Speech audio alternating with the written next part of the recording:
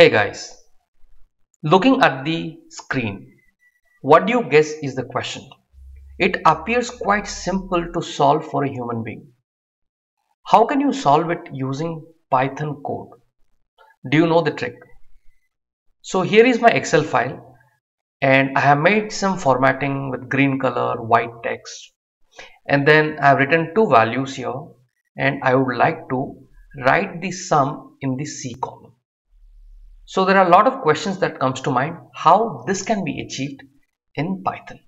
So these two things we have repeated in last so many videos, so you know it. What is the meaning? We have simply imported the file path. Now the next thing that I would like to do is to create a data frame variable called df is equals to, and using the pandas, one of the method that we have learned yesterday, that is read Excel. But in the read Excel, it is quite simple. I am mentioning the file path from where it has to read. Then I am mentioning from which sheet it can read. Right? I can mention by putting a comma and mention the sheet from where it can read. For that you can use the sheet name parameter and provide the sheet name something like this. So here if you look at the Excel, our sheet name is sheet 1. Now it may happen you might have multiple sheets. For example, let me save. So you can see now I have got multiple sheets. Now for Python to recognize which sheet to work, this code will work. Now here again the question is, in your sheet you could have multiple columns. Now how your sheet recognizes that it has to work with certain columns? For that, in the Python we have something called use columns. Okay, this is again a parameter. Use columns, and here within the square bracket I can write the column names. Looking at the Excel, my column names looks like this: col underscore A, col underscore B. Simply I have to say the names properly without any spelling mistake. If you have multiple columns, then the same thing repeats. So now you can see this data frame variable represents a particular sheet. It also represents a particular column in the sheets. For example, if I would like to print this df variable, let's see what happens when it runs.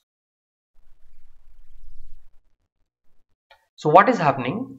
Even though my Excel sheet contains 3 columns, Python shows me 2 columns because I have very specifically mentioned that you have to work with the column A and column B.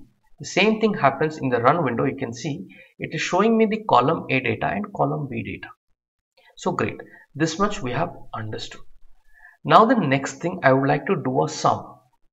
To do a sum, I will use the data frame variable and then I am using square bracket, and in this I am going to write sum, whatever the column you would like to have, equals to df, and I am going to use the column A, col underscore A, plus, look at this, how I am defining, then I am saying df and then square bracket, within the single quote or double quote you can write column B.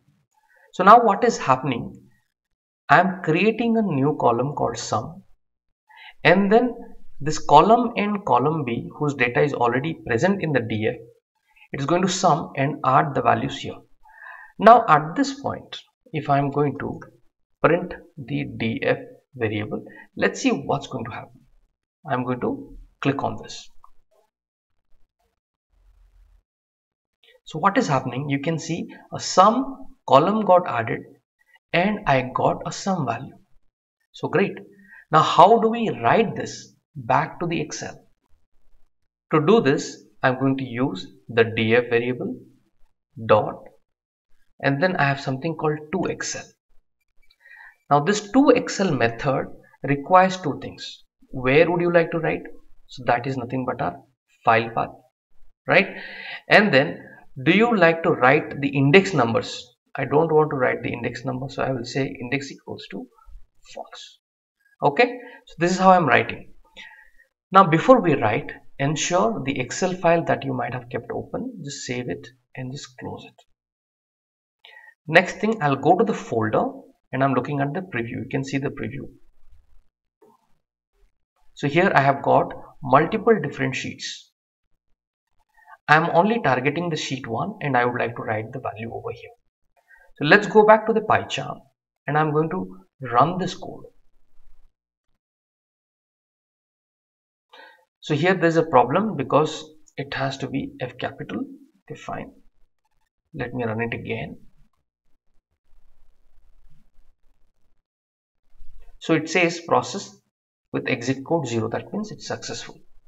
Let's go back to the Excel file and let me refresh it, or let me open it up.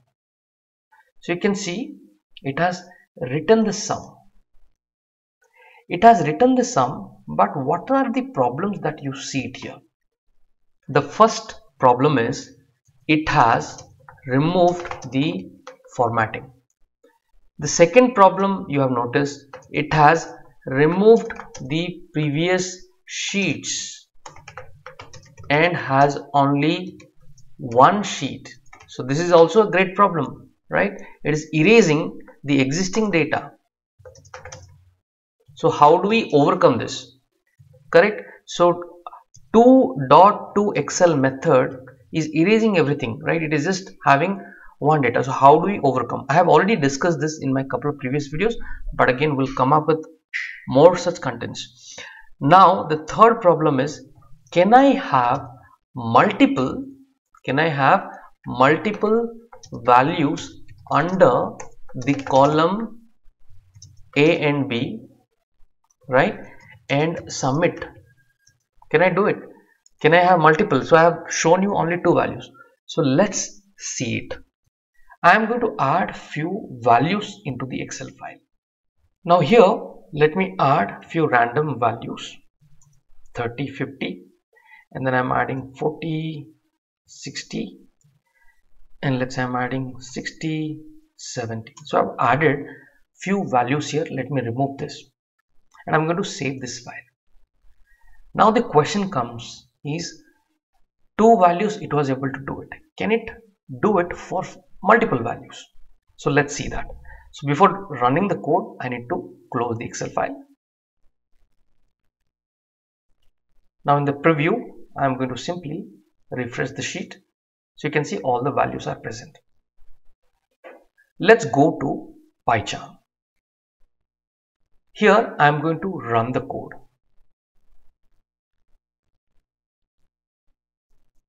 So the code has ran successfully. Let's go to the folder and I'm going to refresh the data.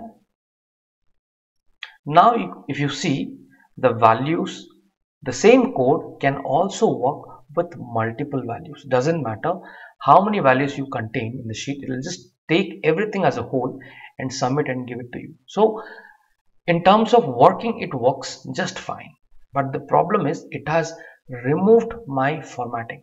So how can I avoid that is a question. So let's see our upcoming videos. Thank you guys for watching. We are going to meet once again in our next content. But before that, in case you have not liked this video, if this video has helped you, please do give it a like and do subscribe to the channel in case you have not done it already. Thank you guys. Let's meet once again in our next content.